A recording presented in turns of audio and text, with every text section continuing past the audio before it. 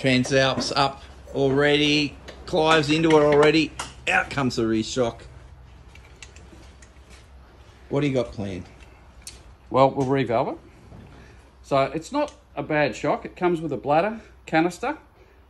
It obviously at some stage from Showa had an adjuster here, but Honda have chosen to put a blank in.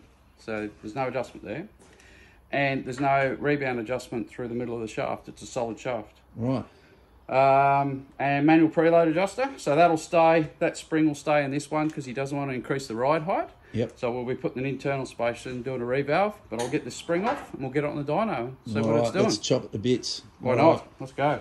All right. Meanwhile, the apprentice here is about to start on a journey on the 690. He's been given permission to work on my bike. Very fortunate.